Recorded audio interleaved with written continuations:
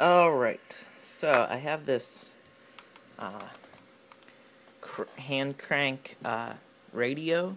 It's like one of those either emergency or outdoor radios, and like you crank it up and then you can pick up your weather, anything like that, and it runs off of two AAA cell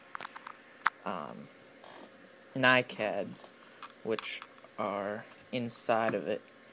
And I thought, hey, why don't I use this to charge my iPod Touch? So I tore this apart. Let's get that antenna down. Alright, so I tore this apart, and we have... Okay, so we have right here is the two NiCad battery cells going through these two wires right there, black and red, coming up here. So I jumped off of those, took my little cable, took it down. Let's see if I can. Alright, so I have it hooked up to what was that? RCA connector, and I would have used a better connector, but that's all I had laying around. So let's throw this back together. Alright, so we have it somewhat assembled. The battery, I believe, is charged. Yeah. So I got this guy. One of the Minty Boosts.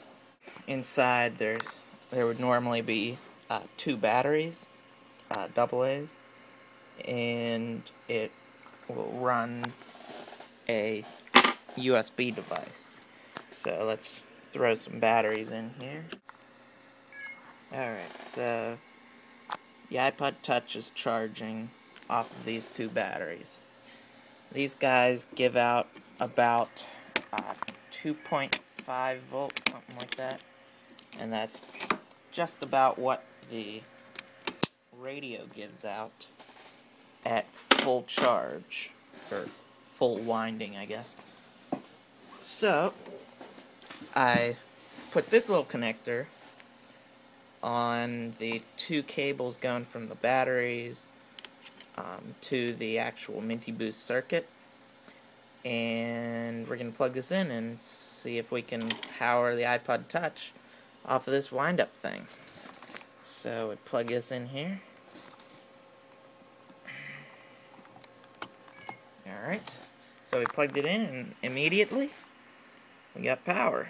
So we got our, let's see if I can get it all in one shot so you can see there's no trickery. So we got our cable going around here to the Minty Boost